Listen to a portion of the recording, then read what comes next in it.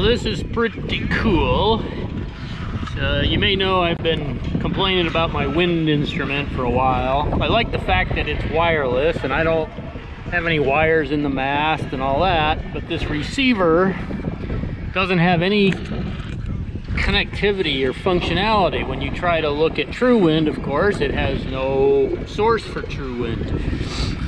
I think maybe it's supposed to be, I don't know if it's supposed to talk to other wireless like through-hole speed things or what, but it doesn't work.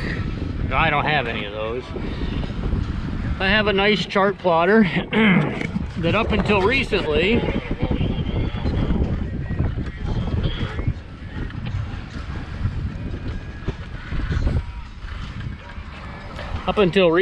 it looked just like this.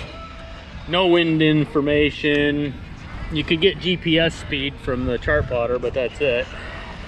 And that was just really frustrating to me that I couldn't figure out how to get wind information on my chart plotter. Well, thanks to a guy who I don't know, but talked to him on a sailing forum, and he said, hey, this little Raymarine device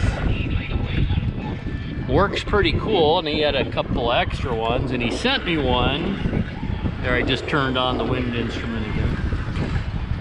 So now I'm getting my signal. Anyway, so he sent it to me.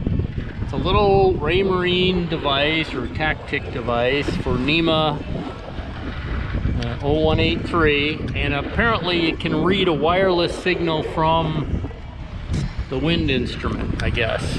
Although I'm not sure why this, when you turn off the micronet head, I lose that. So I don't know how those are connected exactly. But anyway, to make a long story short, I monkeyed it around with it again. I tried it once before, tried wiring it up and just couldn't get it to work.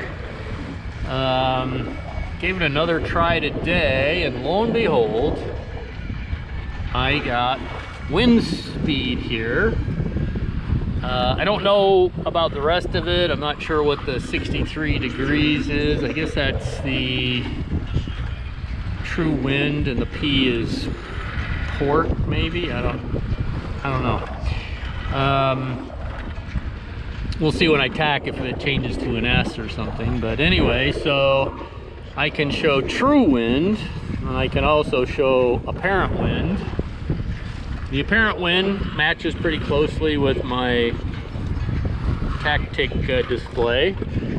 And I can also then see my true wind speed, which I never could see before.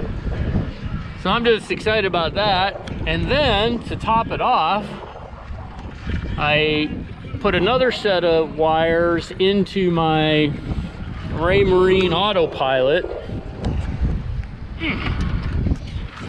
which also could not steer to a wind direction because it didn't have wind.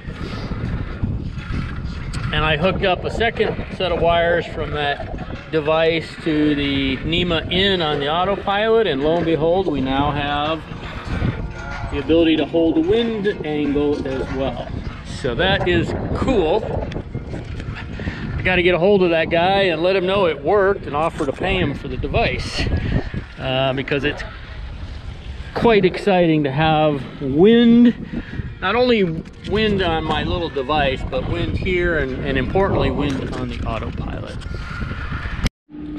So this is the mystery box here, Tactic wireless interface.